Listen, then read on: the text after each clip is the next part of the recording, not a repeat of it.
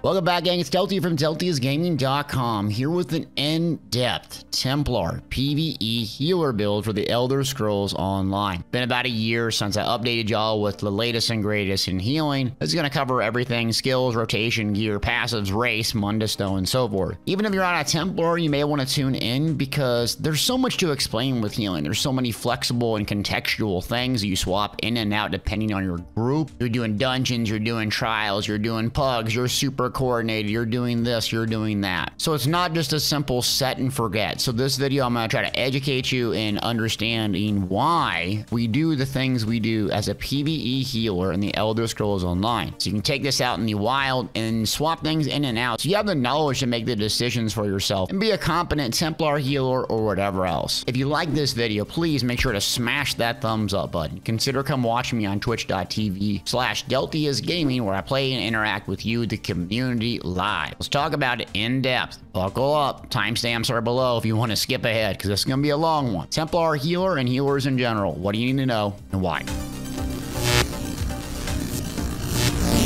So before I cover skills and everything, you need to conceptually understand what it is to be a PvE healer. In typical other MMOs, PvE healing is all just about healing. That's far, far, far from the truth in ESO. Healing is the basics of what you do, but what makes a really good PvE healer is having high uptime on buffs. The more damage, resource added sets, buffs, rotations, skills, and everything that you can add, the better your team's going to do. The quicker the boss is going to die, the less mechanics you encounter. So believe it or not, maintaining a decent amount of heals per second is great, thumbs up, but maintaining a super high uptime, what separates the average into the S tier healers, is what your goal is. So when we take account in this video, you need to conceptually understand it's not just about spamming Breath of Life here and there. It's about having high uptimes. You need to know the mechanics of your build, not somebody else, so you can get the most uptime, adding the most damage and resources to your group.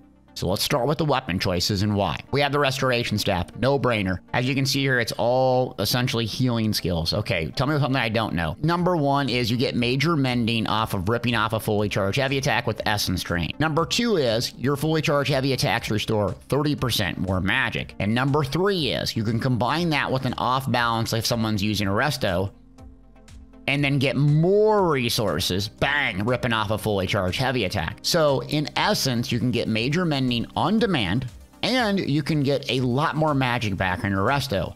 Ironically though, a lot of gear sets that we're going to be using as a PvE healer are going to want us to do fully charged heavy attacks on a Destruction Staff bar. But just realize you're out of gas, you don't know what to do, get to your resto. The passives tell you to do this to get the most out of your magic recovery. Number two, Destruction Staff. There's a lot to explain here. Essentially, there's three choices. I'm going to go in order. Ice is the preferred, fire is the second, and lightning is the third. Why are these in this order? Primarily, they're in this order due to the status effects that each of the staffs do. Number one being ice, and the chilled and or brittle status effect. If we go over here and we look at status effects, this is in the game menu. Frost, instant damage, applies minor maim for 4 seconds, while wielding a frost staff, applies minor brittle for 4 seconds, increasing the critical damage done to the target. Now, it's easier for the wardens to keep minor brittle and have higher uptime on this, but it's not impossible for a Templar. Minor brittle adds a ton of damage. For a fire staff, you're going to get burning. But this is going to add a lot of damage over time to your individual target or in an AoE. And then we have Lightning Staff. Lightning Staff is the one that I typically like running. And the reason why the Lightning Staff works is it sets enemies off balance. We talked about off balance a little bit earlier. You see this? Off balance, you can rip it off. Another advantage of this staff is you can fully charge heavy attack and just look all over the place. And it's so much easier to land a fully charged heavy attack. With a fire staff, you have to rip it off and just pray to Talos that it goes to the right target. So let's do a demonstration. So ice staff on my front bar, fully charge, and then bang. Kind of have to aim it where that little reticle is, right? Back over here, lightning staff, don't have to aim it. Just as soon as you start channeling it, it starts working. Much, much, much, much beginner friendly. It's a lot easier to get resources off, but it's not considered meta. Another advantage to the ice staff is when you block, you get mitigation comparable to sword and shield. So having on your pack bar blocking is very advantageous. Not to mention when you use the blockade skill, if you're going to use that, it's going to give damage shield and cause immobilizations, where blockade of fire is going to do a lot of damage. And then storm is going to set enemies off balance. So if this is overly complex and I'm not explaining it very well, I would start with an ice staff, is looking at the best in slot. Fire right in between. And then lightning is a lot easier to rip off fully charged heavy attacks, sustain, and setting off balance. Something you need to know also as a PvE healer is we're going to get the champion points a little bit later, but they added a slottable here called Exploiter. This used to be in the old champion point system. Well, people aren't using it anymore. The reason why is off balance is right around 7 seconds or something like that, maybe 7 or 10 depending. And it's going to have a huge cooldown of 15 seconds. So you're not going to have 100% uptime with off balance. Otherwise, everyone would take this. The old system, it was passive, meaning mandatory lightning staffs on everyone, and this is the reason why. On all of your healers, but not anymore. It's slottable, you can't keep 100% uptime, it's not reliable, single targeter in an AoE. So that's why lightning staff isn't considered best in slot anymore. So I hope that makes sense as to why. Okay, now we spent an hour going over the basics of the weapon, but it's really important so you understand. And basically the way I have my bar set up is almost identical on pretty much every healer, plus or minus Templar skills. So we'll work left to right, talk about them. Number 1, Radiant Regeneration. This is your heal over time, 10 seconds, 3 allies. You can spam this to kind of put some heals over time on a bunch of different allies that last 10 seconds, and consider this a very, very good heal over time that you can pre-buff. So you can cast it before combat goes. So you should have a ritual before combat of getting this up. The reason why is when you engage in combat, you're going to want your heals over time to proc your spell power cure set, giving high uptime to that, and you might as well get the hots rolling early on. Illustrious Healing. So this right here is the old school healing springs. You put it down, 12-second duration, it's going to heal every second. You don't need to recast it like you used to have to do in the Elder Scrolls Online. So consider it kind of like a haunt, but it's not mobile at all. Ideally, I put this right at the tank, the edge of the tank, wherever they're standing, and try to get the rest. So if this little crab here is a tank, I'd put it right there. And the reason why is, in typical PvE, the tank should be the opposite side of the boss. So the tank should be essentially right here. Your DPS should be kind of in melee range on top of it, and the healer should be in like a diamond formation, if you will. All spamming their heals, keeping the heals over time, and keeping that springs, if you could, on the tank and the rest of the group. I'll explain a little bit why later. But consider the diamond formation very, very important for you to know. So we have these two essentially heals over time, one mobile, one not so mobile, and then we have Combat Prayer. It gives you minor Berserk and minor Resolve. I consider this DPS dust. It is actually a better burst heal in some situations for PvE than Breath of Life, because Breath of Life, which we'll touch on a little bit later, only gets a couple targets. This gets everyone. Going back to our diamond formation, heal over time, DPS dust. Strike down your staff and it goes right through, right? So you want to be able to hit as many people as possible and get as high as uptime as possible. So now the uptime on this is 10 seconds. So consider this your priority because it adds so much DPS to your group. Even if people are wearing Kinras, they don't have 100% uptime on it. It's fantastic. And now we're going to have a long-winded talk about energy orbs and why it's so important. But there's a couple ways to get resources back and synergies, right? So we have a specific one for the Templar called Luminous Shard. Love Lumi Shards. The reason I don't necessarily always use Luminous Shards is because it's pretty specific to tanks. Like I can chuck it, right? I can put it at my feet, I can throw it 28 meters. So it's really nice and it gives a unique resource back of magic and stamina. Not one or the other, whatever's highest. The issue here with energy orbs is it does so much for us. It heals as it travels. You can pop these synergy to explode and you get either magic or stamina, whatever's highest. If you don't know, synergies are incredibly important in endgame PvE due to this undaunted command passive. Activating synergy, 4% of your max health, stamina, and magic. So the more synergies that you can provide, the better sustained your group is. The better sustained your group is, the more damage producing sets that they can run. This is a reason why you want a lot of synergies and why almost every healer runs energy orb, because multiple people can activate it and it goes through the group and it heals like an absolute missile. It's also 10 seconds. So you can see pretty much here, right? 10 seconds, 12 seconds, 10, 10. Now we have Breath of Life, so I don't necessarily just sit here and spam Breath of Life. If you have 3 to 4 hots rolling on your group, your heals per second should be so high that the only reason you would need to use Breath of Life is that your tank got a big, huge AoE damage or something. They missed a heavy attack or something like that, and they're not one shot, but they're about dead. That's an instance where you'd spam Breath of Life. Or if all your hots are rolling and you get in a critical moment and you're playing with the Warden, who's pretty much all heals per second, you'd spam Breath of Life. Very rarely do I sit there and just chuck on Breath of Life and pray to God that everyone survives. Because if you're going through your rotation properly, your heals per second should carry the survivability of your team, not breath spamming. In a dungeon, this is really useful. It doesn't require an aim. That's the reason Breath of Life is so spectacular. I can just sit here and go bang. It's going to go to whoever. Then 28 meters in a circle, right? That's why it's such a new player-friendly ability, is that auto cast. You don't have to aim it, set and forget.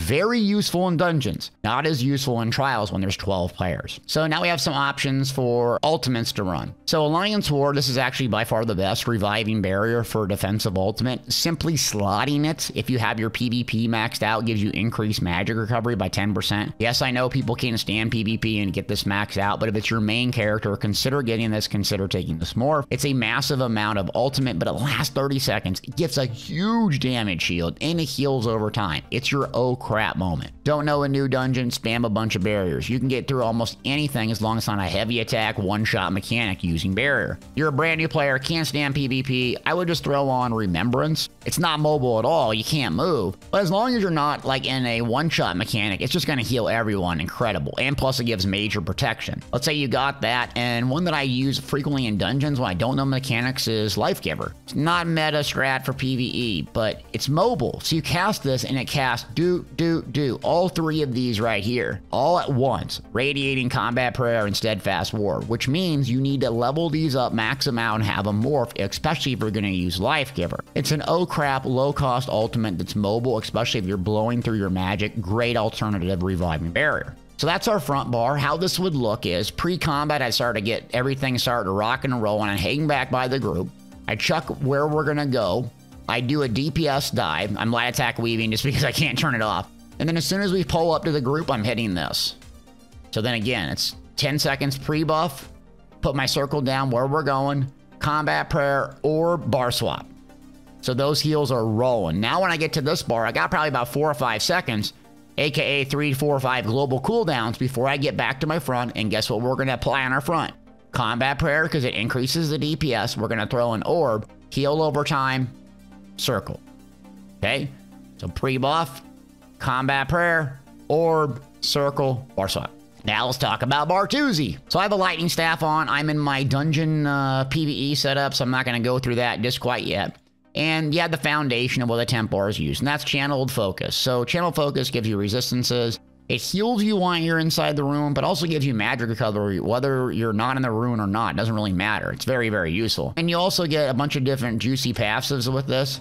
So one specifically is minor mending up to 4 seconds after leaving the rune or while you're standing in it. So channel focus is like building your house. Magic recovery resistances. Extended ritual is going to give another synergy. It's going to do really good heals over time. And you can cleanse harmful effects, and your allies can cleanse harmful effects. The last 24 seconds, and channel focus lasts 25. So I put it left to right, kind of easy for me to remember what lasts the longest. So kind of my pre-buff rituals as we go to this. Well, this doesn't require a target, and you can kind of build your house and then start your heals over time. You'll start building it back here. And those are the two that you go with. Now, the next ability up is something you really got to understand for a Templar and PvE healing. That's what you bring to a group. What the Templar brings to the group is this right here, Illuminate. Casting a Dawn's Wrath ability grants minor sorcery to you and your group for 20 seconds, increasing your spell damage. So you need to build in a Dawn's Wrath ability. What's logical for me typically in doing trials is Purifying Light. 6 seconds, it soaks up damage like a balloon, which you're not really worried about. And it does do some healing at the ground of where it explodes. So it's nice because it's going to heal the tank for a decent amount. But really you're not applying it to multiple critters. You're just applying it once every 20 seconds to kind of maintain this for the entire party. So as you can see, what we're going over, we're maintaining a lot of buffs for the entire party. Purifying Light's going to ramp up everyone's spell damage, right, by using it every 20 seconds. We're doing Combat Prayer every 10 seconds for Minor Berserk. We're going to get everyone's synergy and resources back every 10 seconds with this. And then these two heals over time increase the damage because of our gear sets. But we're not done yet. Let's go to the other two, and these are the flexible ones on my back bar that I flex in and out constantly. So we have a really good Trials and Arena ability here, Overflowing Altar. Sometimes your tank's gonna run this, so it might be a little bit redundant, but it's gonna give minor lifesteal. So lifesteal to enemies in the area, healing you and your allies when you're getting damage. It's absolutely incredible amount of healing, especially when you're taking high pressure AoE fights, like especially the latest Trial. And guess what? It can do a synergy as well, so that will top off everyone's resources. The synergy does a big, huge burst heal. It does cost health, but that's pretty easy when you have so much heals per second, your health bar doesn't even notice a drop. Mainly, you're going to put it in situations like a Trial where you're doing a very long fight, and then you're going to go do mechanics, come back, and then set it down. Mainly, you're using it for that minor lifesteal, the heals per second, and the synergy. So high mobility dungeon fights, what I swap in here is Luminous Shards.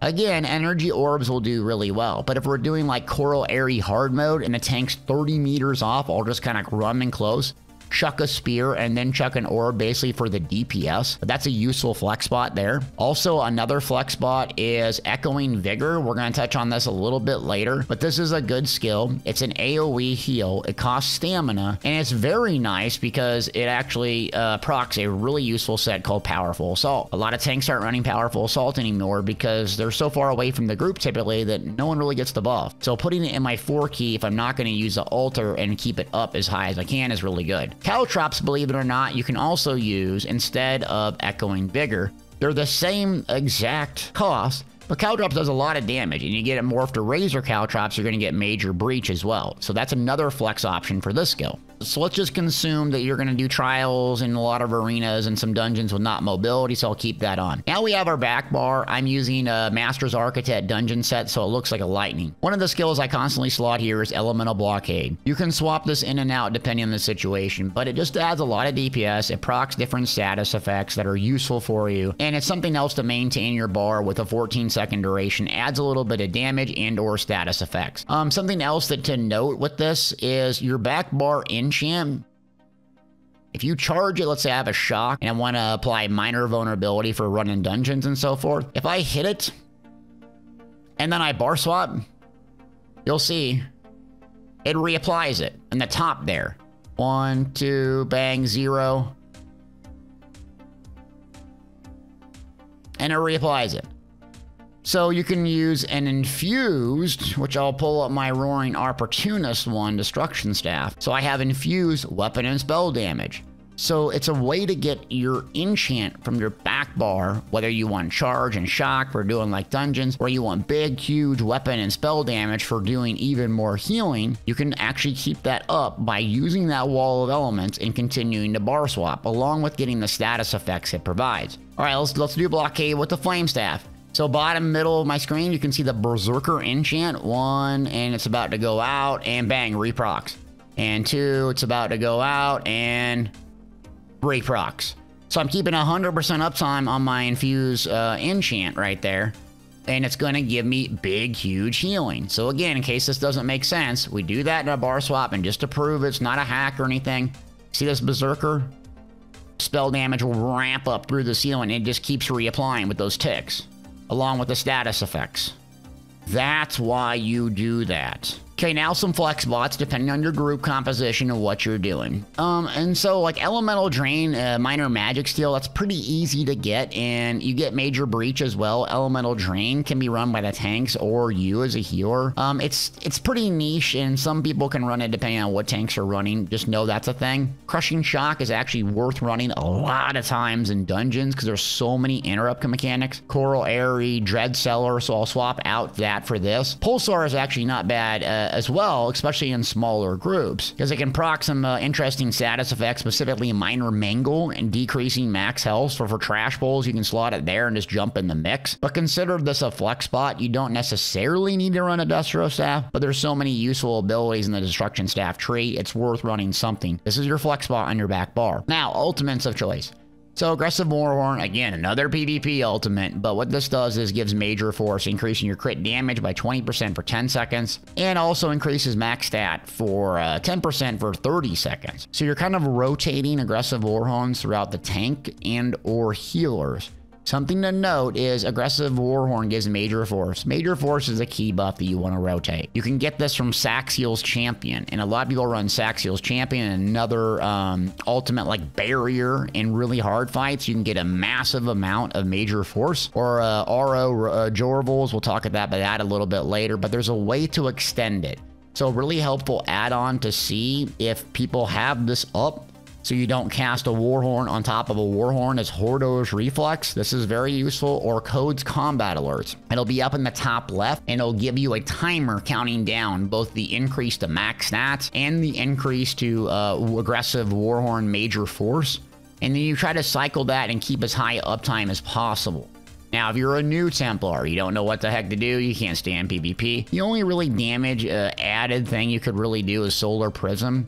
This is really nice in PvP, drops a huge nuke down, major main, which isn't that relevant, but it does a little bit of damage, and people can activate the Grav Crush synergy, so that's a beginner set that you can run. Or you can even do a Destruction Staff ultimate to do a little bit of damage. But your main goal is to add so much damage to your party that any damage you would add is outweighed by the utility in the group that you can have. So think about it this way. Yeah, you could do an ultimate, or use up sweeps, or use a beam, or something like that to do a little bit of DPS. Let's say your healer does 20,000. But if you're entirely focused on buffing your team and doing all of this, maybe your entire group DPS for everyone goes up 10,000 out of 8 DPS. Well, that's 80,000, not necessarily good at math. So that's way more value to your team than sitting and trying to do a little bit of DPS. That's why the healers focus on what they're good at: providing buffs, providing synergies, resource sustain, and big, huge deeps through the gear sets versus just doing a couple puncturing sweeps here and there. Okay, so we got that down. About a 45-minute video ready. Let's talk about the rotation. So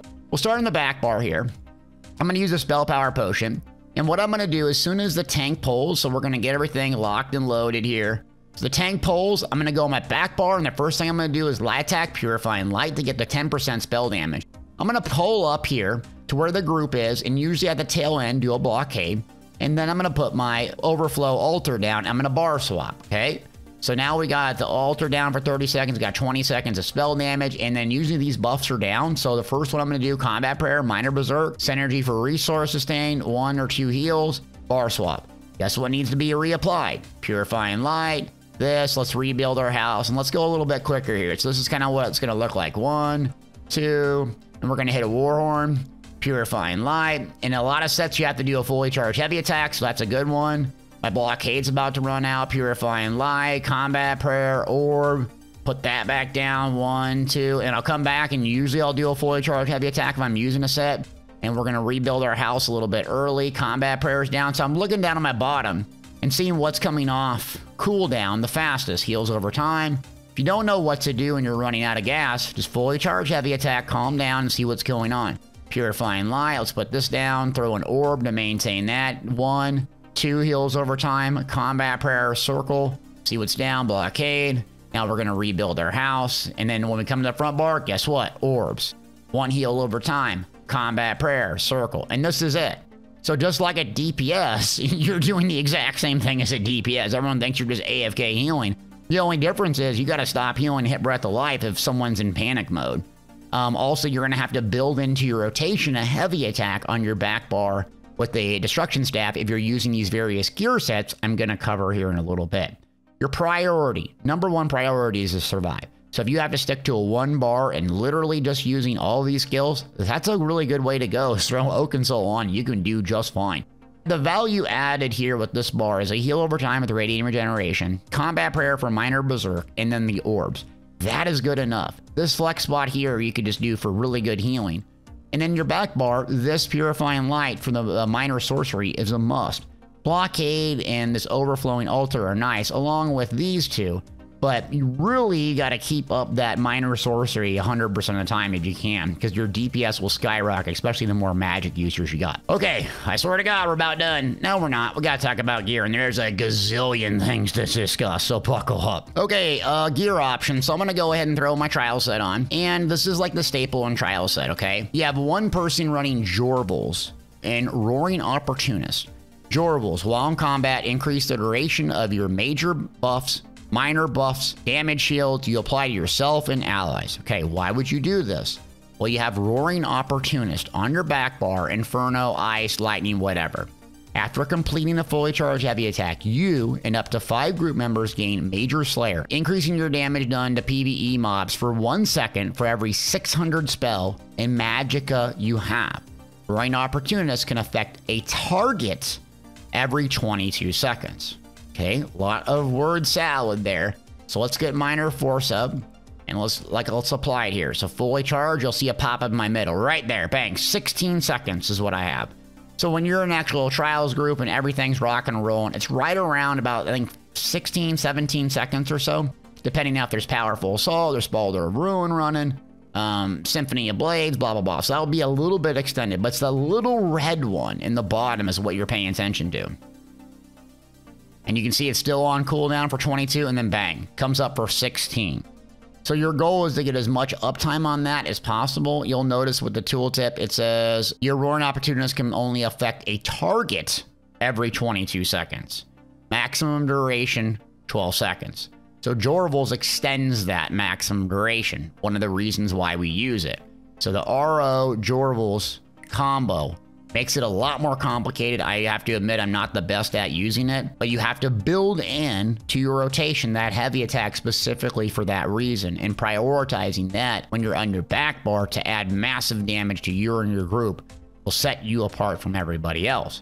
Roaring Opportunist comes from Kind's Aegis, nightmare to get a hold of. I just ran it on a normal a bunch. Jorvals comes from Scale Caller Peak. You can run it on normal, a lot easier to get a hold of this set. So that's a trial staple #1. Typically, the way I run it is I run all Divines. Some people run Infuse in their head, chest, and all that. I don't do that. I go all Divines, all Max Magic. And then on the jewelry pieces, you can go Arcane and Magic Recovery if you want, or you can go Spell Damage and the Atronach Mundus Stone. Both are good options. So either Magic Recovery and the Ritual Mundus Stone, or Spell Damage and Atronach Mundus Stone are the best bet. And then traits, I go Infuse, Weapon, and Spell Damage on my back bar if I'm doing a trial. And the front bar, I use Master's Perfected Restoration Staff. This is from DSA, and this is going to make our springs or our Grand Healing restore resources in both magic and stamina. Hence why you want to put it on the tank, because stamina is really hard to get back. Magic is not so much for the tank, but this will make it a lot easier for your tank to sustain with this. You can use the Asylum Staff if you want in this position, or something else, but that's why I like it here. Symphony of Blades, this is not mid-max, so you see it's well fitted. You want Divines and the right trait. You could do all light if you wanted, or one medium and or heavy to get a little bit more max stats, but this is going to give you back a lot of resources. So typically someone's going to run this or Spalder of Ruin as a mythic, which we'll cover a little bit later. So that's the general premise here. 2 5-pieces, arena weapon on the front, and a monster helm. I know it's a lot to go over. It's on my website if you need a reference later, because this is staple #1 in Trials gear. So what's staple #2? Well, I'm glad you asked there. So I'm going to throw this dungeon setup on, and this right here is Spell Power Cure. Very, very useful. It gives major courage for 5 seconds when you overheal, meaning someone's at 100% health. There's Olimire, and then there's this set. The reason a lot of healers use this is it's mobile. So you can run your heals over time, and when you're moving from objective to objective, or it's a mobile heal, you can maintain a lot more uptime. Where Olimire is another set that you can put down with like healing springs. The issue with it is if everyone's stacked here and there, you're not going to give it to all of your DPS. And this comes from White Gold Tower, base game, very easy to get a hold of, and what I always love to run. So then the back bar, what you're going to run is Powerful Assault 5-piece. When you cast an assault ability while in combat, you and 5 group members for 10 seconds get weapon and spell damage. I think it's like 300 or something quality at gold. So again, what you run is you run the jewelry, since this comes in medium, and then you swap out an ability, typically for Echoing Vigor. And then when you're on your back bar, it's built into your rotation.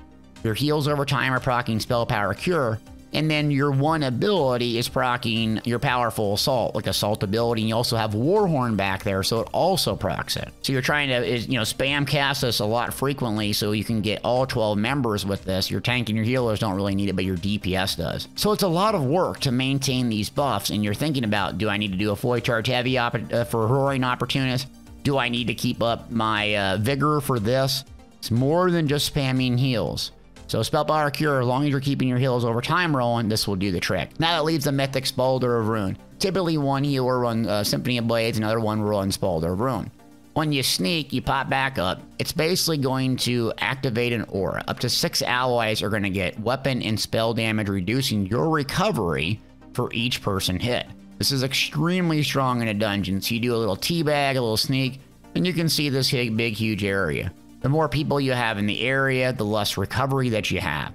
So that's why you can run the Atronach Mundus Stone and really focus on that recovery, because it will really benefit you and the group. And so then if you do the math here real quick, Spalder of Ruin's going to give 260 weapon and spell damage. This is going to give 430, and then Powerful Assault at gold quality is another 300. I'm not good at math there, but you are a powerhouse for your group. Doing all of this, your weapon's going to give resource recovery.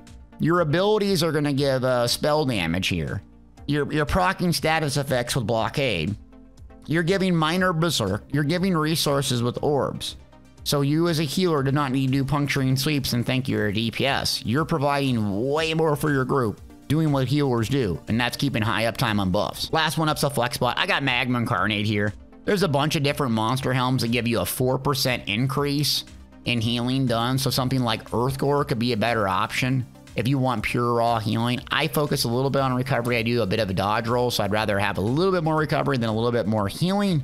But optimally, you'd probably put Earthgore, Divine's Light in that spot. And that would be your basic alternative to the other Roaring Opportunist setup. But there's more. We're not done yet. Let me show you the Sweaty Dungeon set. The Sweaty Dungeon setup that I run on my back bar is exact same. I go Spalder of Ruin, Spell Power Cure. Only difference is I run Master's Architect on my back bar. So when you use an ultimate while you're in combat, you in the closest 5, get Major Slayer for every ultimate spent. So essentially you can save up for a 500 ultimate and then pop it.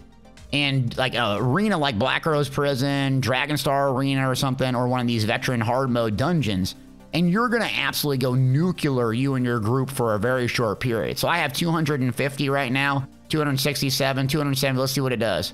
Bang, 26 seconds at that cost. Now, if you save up for 500, you're going to get it that much longer. So you and your group in a dungeon are going to do an enormous amount of damage. So this comes from Halls of Fabrication, but it's worth collecting if you're trying to go for those trifecta hard mode runs. And you can even have a tank run Aggressive Warhorn. You can just run a barrier and pop this as well. Bunch of different options. All right, now for a beginner, what would I start with and why? So beginner setup, we're going to pull up a chart and we're going to go with Armor of Seducers. This is a craftable set. It's just simply so you don't run out of gas and run out of resource sustain. You can go a 5-1-1 setup, and the reason why 5-1-1 is relative is because you get a little bit more max stats with the Undaunted, so you're not going to die at very low HP. And then you're going to go with Winter's Respite. This is a overland set, Western Skyrim. You can purchase off the traders. The casting ability that leaves the ground, essentially the Healing Springs or Illustrious Healing, is going to do a lot of healing. It just makes you a little bit better as a healer with one simple skill. And then you go with willpower weapons. They're dirt cheap. They just increases your magic. So big increase to your magic, plus they're very easy to get.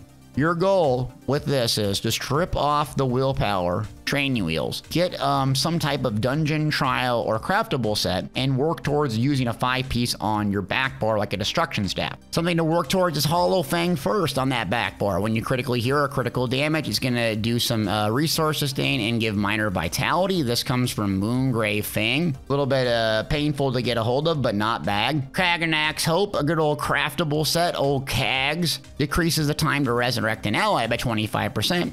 And when you successfully res, you get magic back. So you can go to your destruction staff, someone's down, boom, pop them up real quick, especially with the CP one. And those are some of my favorites. So you get a 5-piece back bar set like that. That would free up an arena weapon you can do on normal and run like DSA. And then you have Spell Power Cure on the body. If you're brand new and you don't have Spell Power Cure, you don't want to get a hold of it, just a beginner setup is Sanctuary, increasing healing received by 10%. It can work in trials as well. So not a bad alternative if you don't have an arena set and you want another 5-piece set and don't want to take off Spell Power Cure. Really good option. Good old Worm Cult Dungeon, and this comes from Vaults of Madness, and it grants recovery and it works in a trial. So again, Sanctuary and Worm Cult give you some something to use in a trial straight off the game, and it's base game, very easy to get a hold of. You can run it with normal. Not the best resource recovery set, but it works pretty good. And then you're gonna want to run a Monster Helm. So Symphony of Blades is the ultimate one. A beginner Monster Helm that I would not sleep on is good old Sentinel Sentinel of Razakum or something like that. It's going to do resource recovery. It's going to go to someone randomly health and restore magic and stamina in a little pool. And then the one piece does also have healing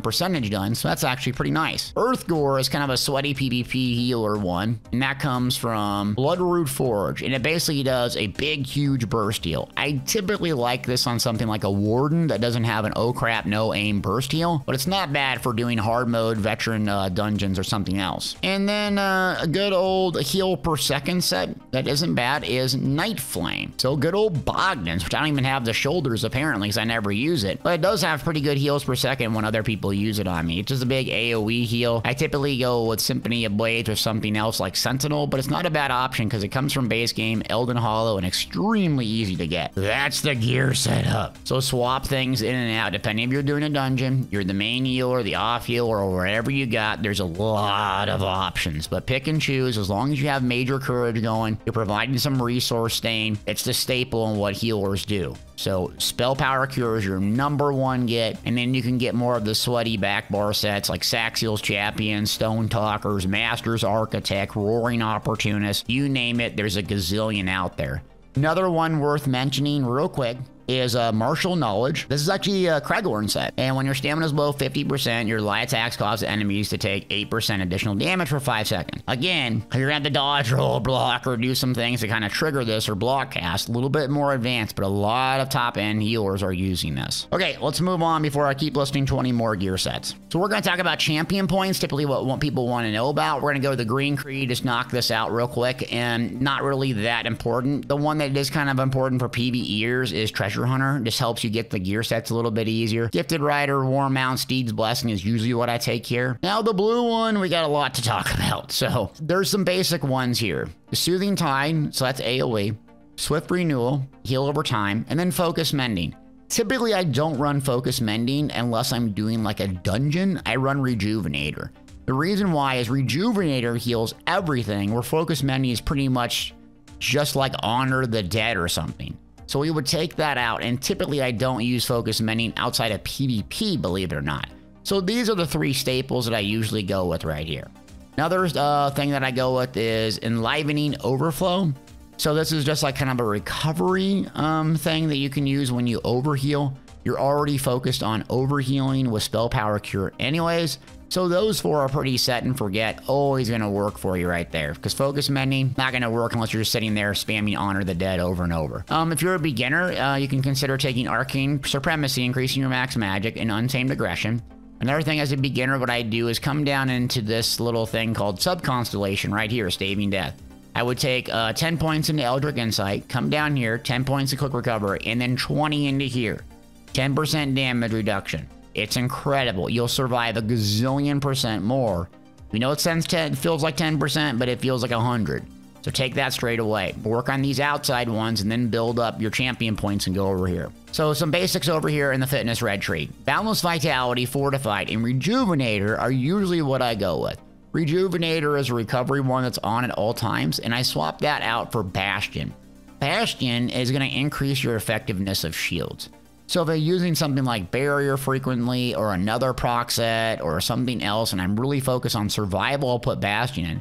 But in general, I'll put this guy in here and swap him in and out depending on what I need. Spirit Mastery is another good one, so if you're expecting people to die, or it's a new trial and so forth, you can pop someone up. Templars also have a passive to allow people to pop people up quicker. Also, if you're using Kagranak's Hope on top of this, and a Templar, you'll have basically infinite reses, so very, very good for a beginner. Now let's talk about racial choices. So I would highly recommend a Breton typically for people. Breton has the best all-around magic resource sustain period. This guy's a PvP healer. That's why I'm an Argonian. I think it's the second best. Argonian has increased healing, max health, disease and poison, and a little bit of max magic and stamina. It has a unique passive for restoring all of your stats when you drink a potion. So that equates to some decent magic recovery, but the Breton is just all out. I just love the look of the Argonian. They've been a staple for healers for day one in ESO, so it's a second recommendation. Don't freak out about the racial choice. I've healed at a high level on a Dunmer. It really doesn't matter. You just have to adjust your build and gear a little bit differently. Speaking of that, let's talk about that. Attribute points. So I am below what I usually run, 19,000. So I usually recommend about 22,000 to 23,000 for the average healer. The reason why, if you make a mistake or screw up, you're not going to die instantly. You will die instantly if you're down about 18,000. You're running Parsu, which I'm running. But I'm decently experienced on this guy, so that's why I run that. So right around 22,000 if you can. If you can hit about 2,000 to 2,200 magic recovery while you're buffed, that's great. So I just happen to be at 64. If you're a Breton and don't have a health bonus, you might be a little bit different. So I'm using Parsu. Ghastly Eyeball. Good old Ghastly Eyeball. So it doesn't have a line of health in it. It just has max magic and recovery. Consider this your go-to for pure healing, but you will not be able to recover if you make a mistake. An expensive version of this that's a little bit safer, that has a little bit less recovery, is Clockwork Citrus Flay. Very, very good because you'll be at 22, 23,000 health. If you can't afford that, a cheaper version of it is Witch Mother's Potent Brew. So too long didn't read, aim for 22,000. If you're starting to do really well, you can go with the Parsu, but be careful about it. And now we get to the Mundus Stone. So a couple different Mundus Stone of choice. The Ritual is the best for pure healing. But there's a choice you need to make. You need to either run the Ritual or the Atronach Mundus Stone. The Ritual is good if you have all recovery glyphs on your jewelry. The Atronach is good if you have all spell damage on your jewelry. I've tested them both, and I've spent a gazillion glyphs trying to test out which is better and what. A lot of people say the Atronach with spell damage glyphs is the best. I don't know the math on it. I stick with Ritual, Recovery. That seems to work well for me. Well, gang, that is a healer build. I hope you learned a lot. Spent a lot of time on this and healing in both veteran trials and a new trial, specifically Black Rose Prison, all sorts of the hard mode dungeons. I really like healing. I think it's a lot more active than people think. Like, oh, you're spamming Breath of Life, one button. No, you're really not. And there's some healers that just put me to shame out there with super high uptimes, especially like gear sets like Roaring Opportunist, which I'm not that familiar with. So I have a lot of room to grow as a healer as well. But it's a lot of fun and challenging trying to see how much uptime you can obtain. And when you're in a group and people are like, my God, my DPS is high. That is a feeling that is really worth having as a PvE healer, because people want to be, you know, the big, huge DPS maniac out there. But you as a healer contribute to that, because not everyone can parse really high in a trial unless the healers and the tanks are super coordinated and everyone's rocking the meta buffs. So if you got something out of this, please smash that thumbs up. Tell me in the comments specifically what you got out of this. And also consider supporting me on Patreon. There's a link in the description. This really helps me out cranking out more and more videos. So consider doing that if you like this type of video and have a little bit extra money to spare. And until next time, thanks for watching.